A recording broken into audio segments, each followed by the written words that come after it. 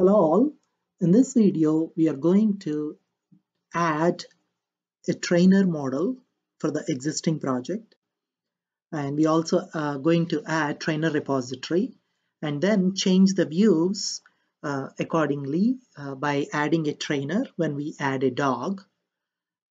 And in order to finish off this video, you need to finish at least a SpringBoot 12 video. Okay, let's go to the demo. We need to add our trainer model.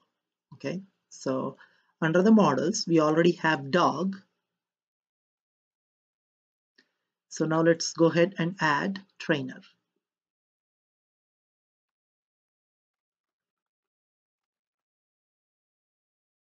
And let's say trainer have 3 private instance variables,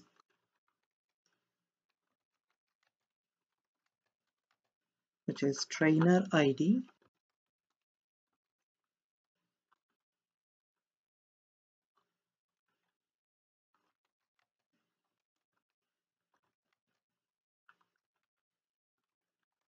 trainer name,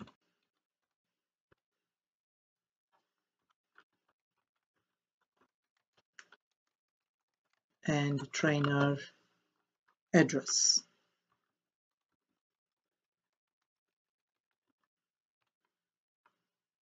Okay,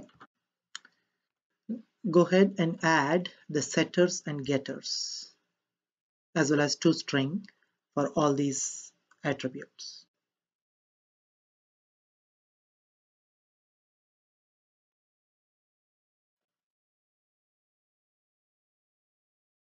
And toString as well. Okay, so since this is model, what annotation that we have to write here? Entity.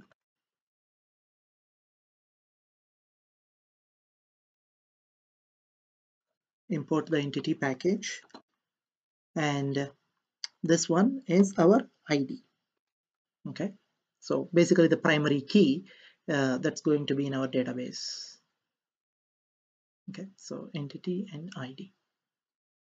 So these are the two annotations, which is a simple model that we have created. Okay, so since we are going to store the trainer details in your database, so make sure you create a trainer repository as well under the repository package.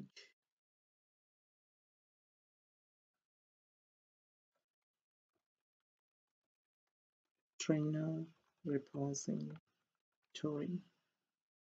And extended interfaces are CRUD interface, right?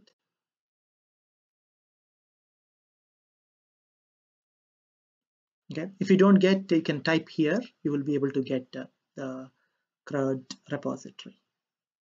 Finish. So now you see public interface trainer repository extends CRUD repository. So where T is of type trainer and ID is the primary key, right? So what's the type of the primary key? Integer.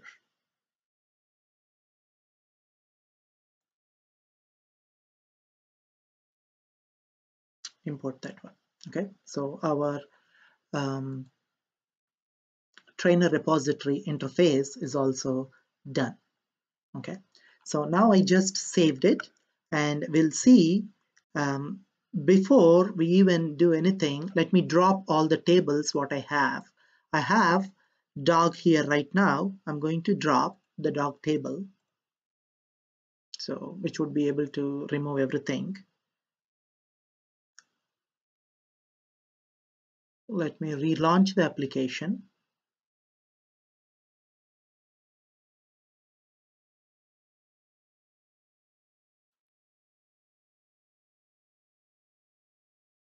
Okay, so let's see whether we have our dog and trainer classes. Okay, so select rows, we have ID, breed and name.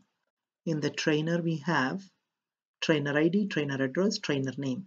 You see underscore here because of the camel case that we have applied here, so that's why I changed the I added trainer here. I didn't add dog earlier, but here I added trainer.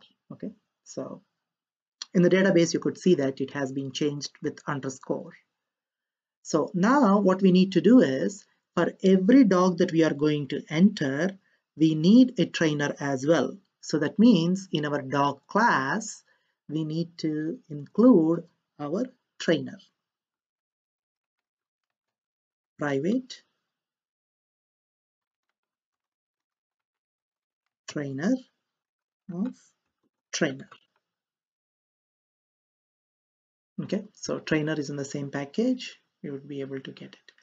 I would remove everything and regenerate one more time rather than deleting one by one.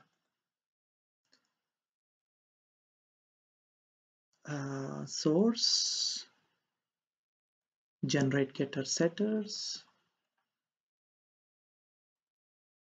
auto generate toString as well.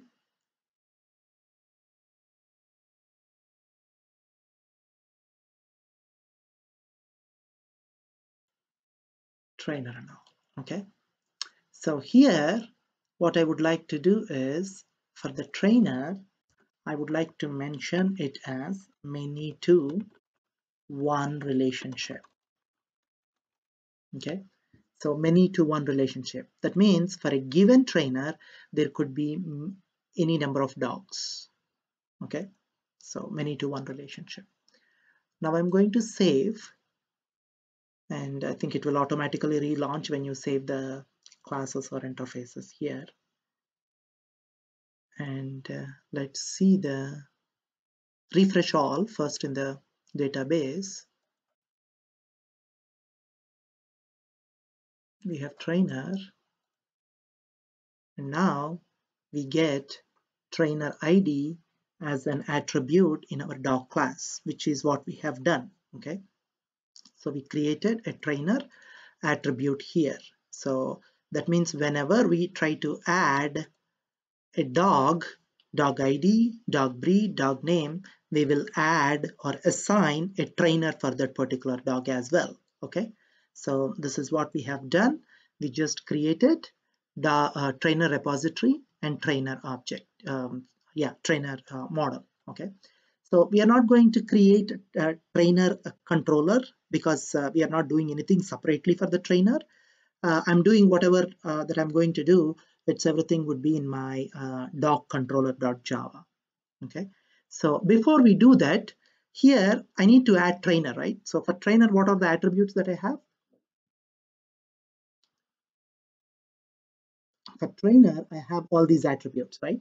So trainer ID, trainer name, trainer address. So that means in your HTML page, you need to enter those details. Okay, so right now in our local host, we don't have a button that adds a trainer. We can add a dog, we can view a dog, we can edit and delete dog, but we don't have something that we have to add that one. So for that, what we need to do is, I'm going to provide these views under the description link in my GitHub repository.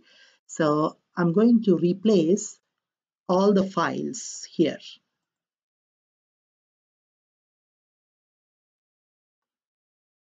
under the templates. Okay, I copied all those files and pasted here. I could say overwrite all. So now my previous files has been changed and the new files has been added. And in these new files, add trainer is a new one. Okay, so relaunch your project one more time.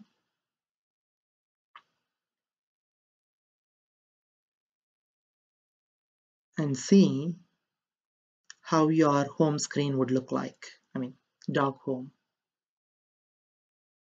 It's dog home, right?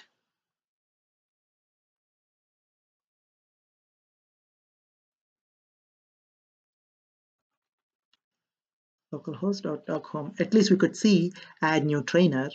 Obviously, we'll get a white label error because we didn't write any code for that. Okay, so now what we need to do is we need to write a code for this and then add trainer and then make sure it adds to the database and all that stuff. Okay, so we will see that in our next video. Okay, so thank you for watching.